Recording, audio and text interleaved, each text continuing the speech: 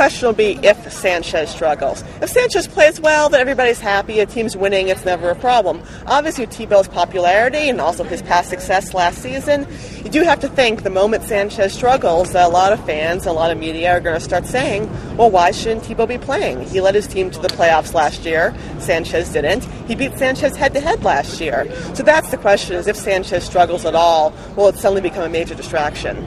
I think Tebow will be comfortable either way. The question will be for Sanchez how he reacts and how other players react. Sanchez received some anonymous criticism after the season last year. Tebow has always been very popular with his teammates. Will there be teammates who are in the background hoping that Tebow becomes the starter at some point if Sanchez struggles? And that will probably be the biggest question of whether Tebow, just, no matter what he does, becomes a distraction even though he does not want to be and doesn't do anything himself to cause it.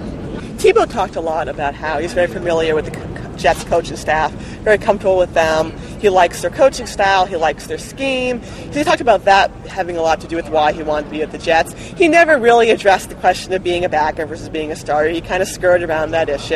And I think he talks a lot about you can only control the things you can control, and things have a way of working out. And certainly that's what happened in Denver. He was not the starter initially, and he got his chance, and it went well.